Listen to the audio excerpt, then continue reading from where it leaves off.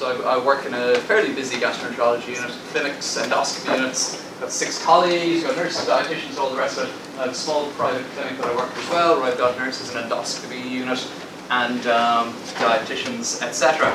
And I'm really here to bring you back into the clinic room, you know. We've loads of GPs here. How many of you have patients with inflammatory bowel disease? That's great, put your hands down. Getting to know your audience. How many people here are vegan? Very good. I was going to say, how many of you eat bacon several times a week, but I won't. No. That's right. So really, I'm talking about a pretty niche topic, which is Crohn's disease. And you might think, oh, why this is relevant. I think it's a really nice model of a disease that has increased in recent years, and for which a whole food plant-based diet can really provide a lot of solutions. So I'm going to go through it a little bit. I had this quote here from Thomas Edison: "The doctor of the future would give no medicine, but would instruct his patients to declare human-friendly diet and the cause of infectious disease." So he said that over 100 years ago. And I think he'd be really disappointed if he had invented a time machine and come forward to us. This is a quote from an opinion piece from Dr. David Katz, which is in the JAMA Medical Ethics just this October. I recommend you have a look at that clarion call to doctors everywhere to get interested in diet and nutrition. Because now, food is no longer an essential sustenance. As we've heard today, it's actually the leading contributor to disease, disability, and premature death and need for medications in the Western world. So how is this relevant to Crohn's disease? Well, for those of you who don't know, Crohn's disease is a form of chronic inflammatory bowel disease. So when you have Crohn's disease, you have sections of your bowel wall and lining which are inflamed and sore and red and damaged. So the lining of a normal bowel looks a bit like the lining inside your cheek. It's soft and shiny and healthy. And in Crohn's disease, it's all inflamed, and you get these cobblestone mucosa and these ulcers, and beyond that, the inflammation can go through the wall of the gut and go into the adjacent structures. You have abscesses in your tummy.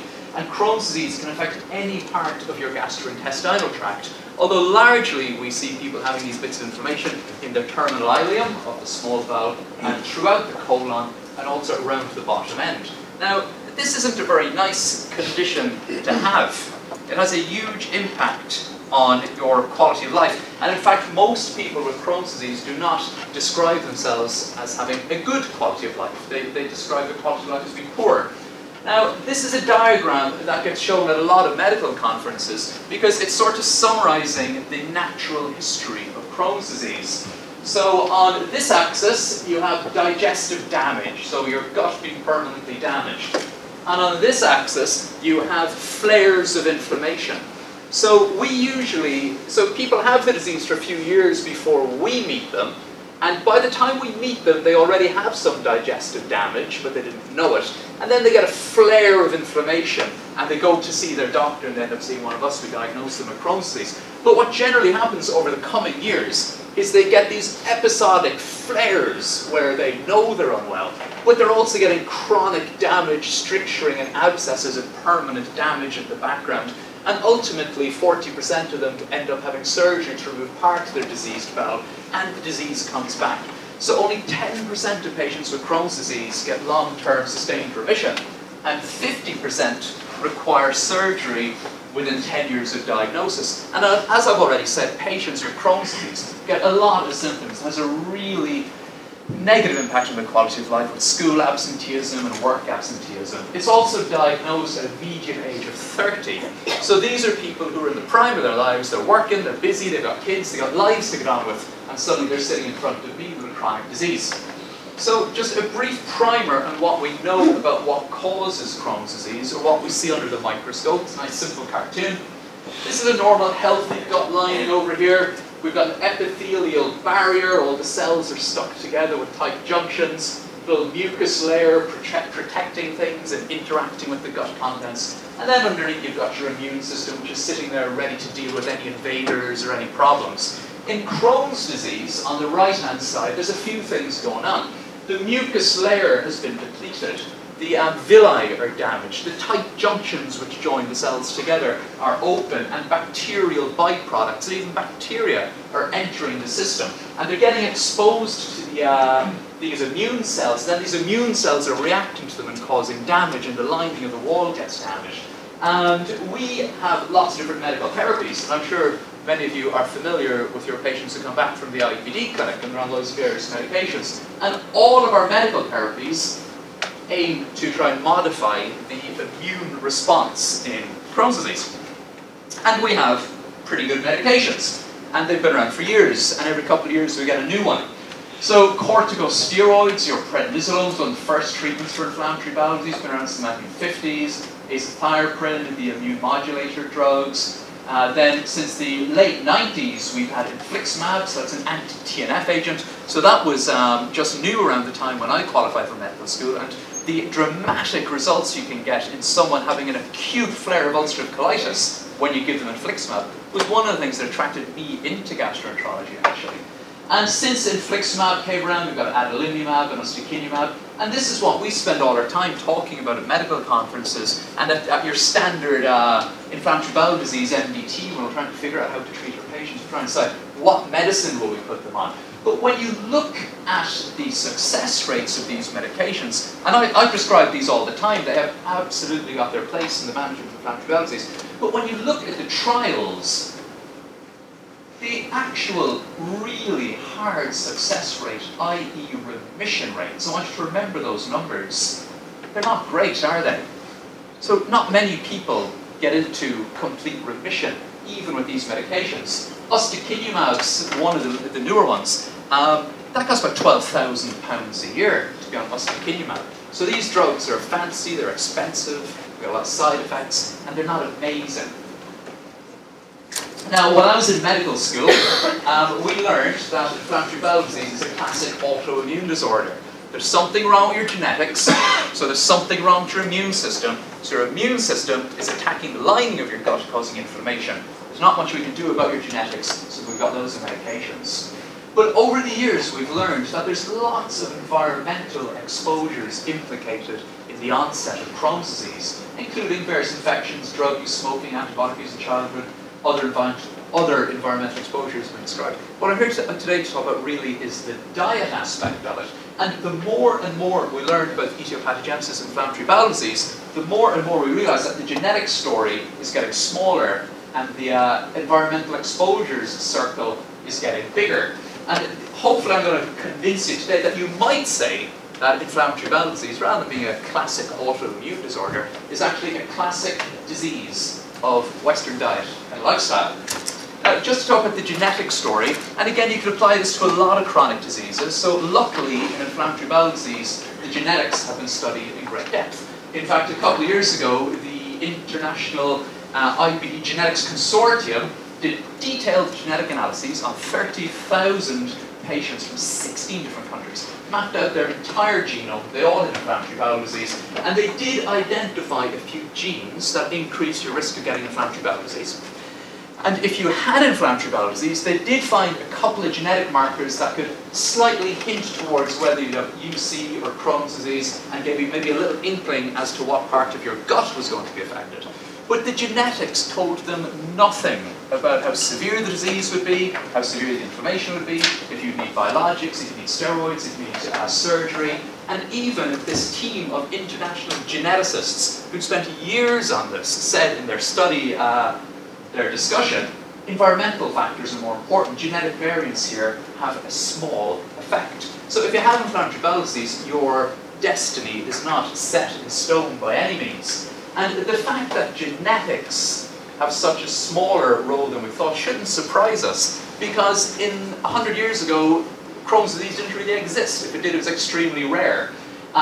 When it was first described in the early 30s, there were very few cases. Now, I know there'll be case-finding biases as well, but prior to that, it wasn't really described.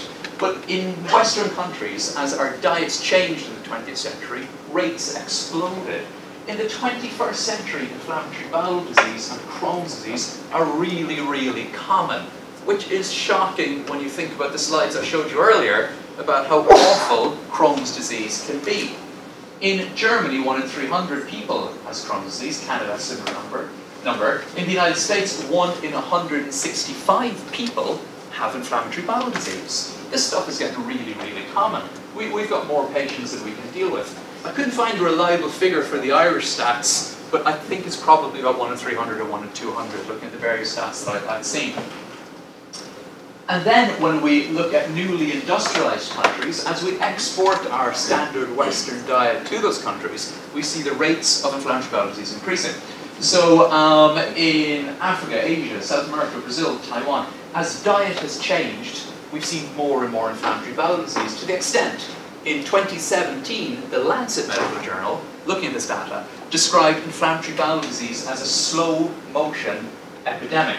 So maybe every single patient who's diagnosed with inflammatory bowel disease has a genetically loaded gun, or maybe it's just that we're pulling the trigger really, really hard. The reason I recommend a plant-based diet to my patients is because I've been trying to find evidence-based answers to this question. So since I was a house officer working my first gastroenterology job, when we told people that just been diagnosed with Crohn's disease, they needed endoscopies and scans or surgery or immune suppressants, they need to come back to the clinic to see us every 6 weeks or every 3 months. Every single patient, and this is true now as it was then, says, what about diet, doc? What should I eat? What shouldn't I eat? And they're not asking, what should I eat today so I don't get pain in my belly? They're asking, is there anything I can do so I don't end up like that other slide I showed you with this progressive digestive damage and increasing need for medications? And as healthcare professionals, we need to have evidence-based answers. So I guess I started as a consultant in 2012, and soon after that, I just had the time. I wasn't doing 36-hour shifts anymore. So I had the time to kind of get into the research and start reading the journals, because there's lots of research out there to show us that our patients with inflammatory bowel disease are constantly thinking, what should I eat, what shouldn't I eat, and practicing food avoidance and binging and developing these sort of eating disorder type patterns through no fault of their own, but it's just because they're trying to figure out what they should and shouldn't eat. That's some medical journals. You demonstrate the fact that I read them. So a few things. So how many of you have patients with inflammatory bowel disease at your practice? Loads, right? How many of you have patients with inflammatory bowel disease who are on a long-term low-fiber diet? Okay, you don't know, or nobody. I'm surprised by that, because the most patients that I see with inflammatory bowel disease, the only dietary advice they've ever been given is a low-fiber diet. I think the logic is, you've got diarrhea, let's make you constipated. So then you'll be better. But in fact, fiber protects from developing Crohn's disease. From the Harvard Nurses study, we know that the people in the Harvard Nurses study who had a pretty decent intake of fiber dramatically reduced their risk of getting Crohn's disease. In the University of Montreal a few years ago, they were wondering about dietary intakes in patients with Crohn's disease, and they found that amongst their children at a pediatric centre, high intake of fiber dramatically reduced the risk of developing Crohn's disease. So why would that be? Why would fiber protect from Crohn's disease? So we know, well, first of all, fiber in your diet is a marker for having more plants in your diet, because that's where we get fiber. But when you look at the studies, it's pretty convincing. Soluble fiber is metabolized by our bacteria in our microbiome as short-chain fatty acids, which actively help to reduce the inflammatory processes that we see in Crohn's disease, doing the same thing that the drugs that we prescribe do. We also know that fiber helps to maintain the integrity of the gut barrier. More on that later. And there's also lots of studies showing that phytonutrients may help to reduce gut inflammation, particularly in Crohn's disease. Here's a nice little study about fiber. The mantra is that you don't give your patients with Crohn's disease fiber. Here's a small little study, 11 patients with mildly active Crohn's disease, all on the standard low-fiber diet. They just gave them some education about the benefits of fiber and gave them some fiber to eat. They gave them all bran, but I suppose you could have given them something else. And what they found was that all 11 actually found that their symptoms improved, and the qualitative feedback from the study was amazing, because the patients felt great, because they all been on kind of a junk food, low-fiber diet to try and avoid diarrhea. They got a little bit of fiber in their diet, and they all felt very much better.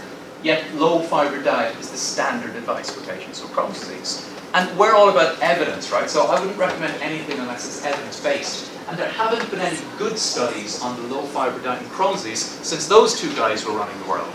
And when those studies were done, they showed no benefit in terms of hospitalization, medication use, or surgery. In fact, the patients on the low-fiber diet did slightly worse. emulsifiers. A little bit more on fibre and fruit and why it's so useful in inflammatory bowel disease, particularly Crohn's disease. One of the abnormal things we see in Crohn's disease is that the gut microbiome contains a particular bacteria called adherent invasive E. coli. You don't really see it in the microbiome of patients who don't have Crohn's disease. And what that bug does is it sticks onto these cells in the lining of your small bowel called micropore cells, or M cells, and it gets itself transported inside and it triggers an immune response. Nice study from a couple of years ago, 2010, under the electron microscope, when they took the gut that had been resected from people with Crohn's disease and put it in a medium, so thought it was still within the human body, if they exposed it to dietary concentrations of soluble plant fibre, they could reduce that process by 70%. If they exposed the same system to emulsifiers, sort of artificial food additives that you'll find in a lot of processed foods, they could actually double it. So that's just one example, but it just shows how the food we eat can have a very real and measurable impact on just one of the aspects of inflammatory bowel disease. And at that time, those researchers thought they'd actually cracked the whole Crohn's disease question wide open, and they did another bit of research where they looked at countries' use of emulsifiers and their incidence of Crohn's disease. There's a straight line between them, and they said, we've cracked it. Emulsifiers are causing Crohn's disease, and they wrote to the Journal of Crohn's and Colitis. And I suppose in one way they were right, but it was all part of the bigger picture. Here's another food additive called maltodextrin, which is almost in everything that's processed. It's an artificial carbohydrate. It's a stabilizer, it improves its mouthfeel and texture, helps keep foods tasting nice even if they're baked 3 months ago. Or if you don't want to buy processed food, you actually buy maltodextrin online as a kind of a dietary supplement. I don't know why. But here, this green fuzzy stuff is human enterocytes in a glucose medium, and that red fuzz is the adherent invasive E. coli sticking onto it because those cells are from patients with Crohn's disease. And if you put dietary levels of maltodextrin in there, look what happens. It just magnifies the adherence of that. So if you've got Crohn's disease, you don't really want to be consuming maltodextrin. So we've done processed foods, we talked a little bit about fruit and veg, what about animal fat and protein. The first clue comes from the epidemiological studies. So in Japan, one of the countries that westernized its diet in the latter half of the 20th century, what did they see? They saw Crohn's disease popping up all over the place. So they looked at dietary patterns and incidence of Crohn's disease and found a very strong correlation between increasing animal and dairy and the incidence of Crohn's disease. They concluded increased dietary intake of animal protein may contribute to the development of Crohn's disease. We don't have to go to Japan, we can just go to France, the E3N study, looking at dietary intakes in healthy middle-aged women who were followed, I think, for 10 years, and high total protein intake, again, seemed to predict the onset of Crohn's disease. And they reckoned that the women with the highest protein intake, which is 2 grams per kilo per day, had over triple risk of developing inflammatory bowel disease. Interestingly, the positive association was limited to protein of animal origin. High intake of plant protein did not predict the onset of Crohn's disease, which I alluded to earlier. So if we put all that together, so if you are eating a diet that's heavy in animal and dairy products, it seems to be linked with an increased incidence of Crohn's disease and inflammatory bowel disease. And this study, which wasn't done to look at IBD, which is a microbiome study at Harvard a few years ago, was really interesting.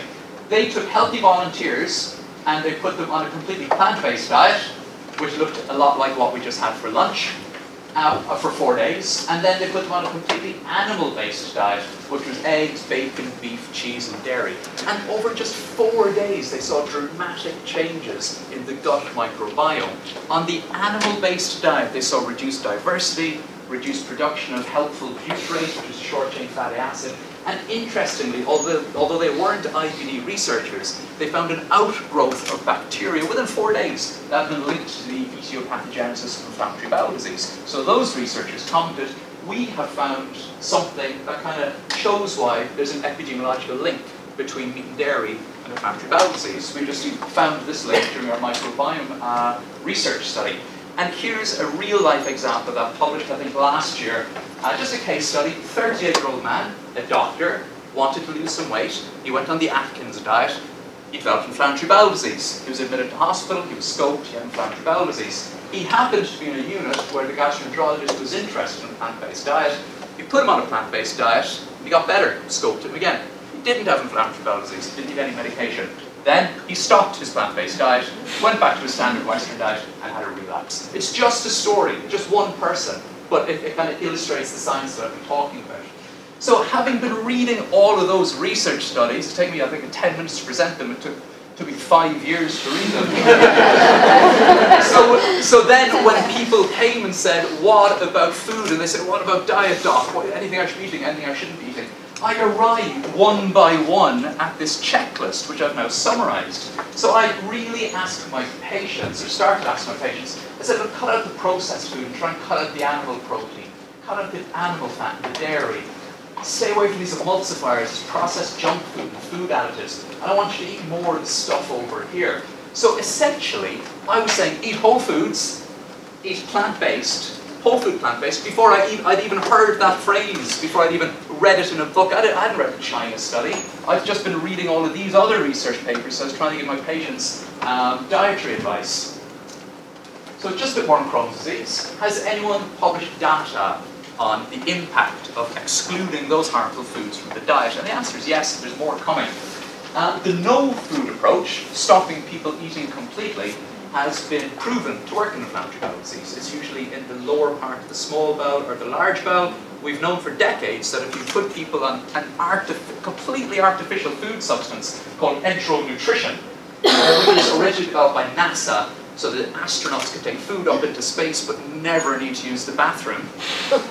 So this is a kind of a food which is made of the basic broken down building blocks of nutrition. It gets completely absorbed in your small bowel. Almost nothing gets to the lower small bowel or the colon. If you put people on that short term, you stop exposing their gut to food completely, yes, you can induce remission. And we use this in pediatrics, we use this in adult medicine. It doesn't work long term, and it tastes terrible, as this little fellow would attest. So over the last few years, we have seen some really interesting studies. So here are two studies. These were studies which put people with newly diagnosed Crohn's disease, and after that, patients with established Crohn's disease, on a diet which restricted animal protein and animal fat, restricted dairy, eliminated emulsifiers and food additives, and provided dietary fiber and some bananas and fruits. And they showed really startling results. They did allow patients to take half their calories from enteral nutrition if they needed to, but quite a lot of the patients still wouldn't take the enteral nutrition, and they only had the dietary intervention, because believe me, patients with Crohn's disease do not like that enteral nutrition stuff. And this is the first study. So over 6 weeks, this is serum CRP, a marker of systemic inflammation. This is the Crohn's disease index, a measure of clinical disease activity, down, down, down. After 6 weeks, we had 78% of people showing response and 70.6% in complete clinical remission. So that's just with the dietary intervention. That's with no additional medications. They then came back a few years later and a more adult population, and these were trickier patients. These are patients who've had Crohn's disease for years, and they're already on a lot of medications, and they're still not getting better, and they're not responding, and these patients can be really challenging to treat. What did they find? Same intervention. Here we've got Harvey-Bradshaw index coming down, CRP coming down, albumin, which is just a measure of nutrition and how systemically unwell you are, going up, which is a good thing. And again, clinical markers of disease activity going down. At 6 weeks, 90.4% of people were in clinical response and 62% in complete clinical remission. Now, 62% in complete clinical remission doesn't sound great, but this is a sick patient group. This is kind of selecting out the more difficult cases. And if you remember the numbers I showed you at the start of the medications, actually these numbers are pretty good. Of the 18 patients in those studies who only did the whole food without the enteral nutrition, almost 80% of them got into remission. So once patients are in remission with Crohn's disease, what about keeping them in remission? So this study was done in 2010. Basically took patients with Crohn's disease in remission, put them on a semi-veg diet, a little bit of dairy, a little bit of fish, or just standard omnivorous diet. And they reported right out to 700 days, but if you look in the first year or two, you can just see the patients on the semi-veg diet were far, far more likely to remain in remission. It's a small study, not a big study. The author of that study, Dr. Chiba, wrote to the Permanente Journal the following year to highlight his research. And he said, the evidence level is not enough to make gastroenterologists appreciate the efficacy of a plant-based diet in inflammatory bowel disease. And I agree with him. I agree with him. Because we need more research in this area. But the epidemiological stuff, the laboratory stuff, the case series, the individual stories are certainly demonstrating that this is a valid thing that we should be telling our patients with inflammatory bowel disease. This paper appeared in the British Medical Journal about 18 months ago. The evolving role of diet in the pathogenesis and treatment of inflammatory bowel disease. You can imagine how excited I was when this paper came out, because this was another group of researchers who basically summarized all the papers that I've been digging out for the last few years and sort of came to the same conclusions. Now, if you're looking for that paper, I've just set up that little quick link, or if you know a gastroenterologist and they said, oh, there's nothing, no role for diet, whatever, so they can look at that and it outlines the evidence. And that paper, that's sort of just a quick summary of what they came to the conclusions in that paper. Essentially, the whole food plant-based diet that we recommend as a group of us plant-based doctors ticks all of those boxes. It just ticks all of those boxes. It seems pretty effortless, actually. If you're on a healthy whole food plant-based diet, you have ticked all of those boxes. So that slide looks complicated, but the lunch you just had outside, did that look very complicated? It was just really tasty food, and it ticks all those boxes. So I now recommend that my patients try to get their diet as plant-based as possible, because I know that there's a real role to play in preventing and even treating inflammatory bowel disease. And as a gastroenterologist, I spend my time seeing patients with diverticular disease, colon cancer, irritable bowel syndrome, digestive cancer, and NASH cirrhosis. How are we doing in time? Am I right? How many minutes have I got? 4. Okay. So, diverticular disease. You've all seen patients with diverticular disease. It's ubiquitous in this part of the world. In nations where people eat a healthy whole food plant-based diet, it doesn't exist. Colon cancer. 1 in 20 people in the UK and Ireland, maybe 1 in 15 get colon cancer. Among West Africans eating a traditional plant-based West African diet, it's 1 in 10,000. Okay? And when you look at African Americans living in the US eating a standard Western diet, they have a rate of about 1 in 15. In fact, the cancer screening guidelines for African Americans are much more rigorous than they are for Caucasian Americans for that reason. If we look at NASH cirrhosis, so we're all about NASH causing cirrhosis. What gives people non-alcoholic steatohepatitis leading to cirrhosis and reduced life expectancy? Study just out a couple of weeks ago out of the Netherlands. 20% of people have fatty liver disease, and the dietary intakes that predicted are animal products and processed foods. All that being said, I'm feeling optimistic. I think in the future, hopefully, we'll have less inflammatory bowel disease. We've all been showing the Eat Lancet guidelines today. Look them up. A planetary health plate should consist by volume of approximately half a plate of veg and fruit.